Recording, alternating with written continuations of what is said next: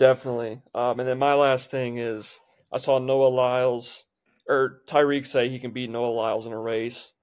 Just what are your quick thoughts on that? I'm not gonna doubt Tyreek. Tyreek is fast, man. I know Noah Lyles is a track star, but I mean, until we see it, I guess we won't know. But from what I've seen from Tyreek Hill, he's very the cheetah. He's the, the cheetah. You know what I'm saying? Yep. Any dude who is comfortable enough in an NFL game to put deuces up you while he's behind you and run past you, you know, I Unbelievable. can't count him out.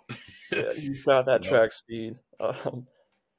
I would love to see him go up against like an Olympian that's yeah. like a gold medalist and see how you could do. Because He was supposed to race speed, but he yeah, ducked. Come on, he ducked my boy Speed. What's up with that, Tyreek? Come on, man. They should have raced. yeah, that would have been phenomenal. Speed jumping over cars, bro. That's Bro, that's like wild. you could literally see his like reflection on the windshield as well. They got it from multiple angles. I mean, that kid is a different type of kid, and that's the only way I can think about it. Yeah, it's Like the barking, the jumping, the yelling. yeah, He's jumping wild. over a car like going 20, 30 miles per hour is probably one of the dumbest things you can do, but he could still do it with ease. But yeah, I think Tyreek.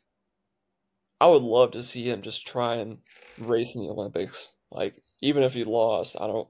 I just want to see what he would do because he is so fast. Like you said, just throwing up the deuces with guys 5 yards in front of him and still getting past them is just what he does. So I would love to see that happen. The NFL's so soft for banning that, bro.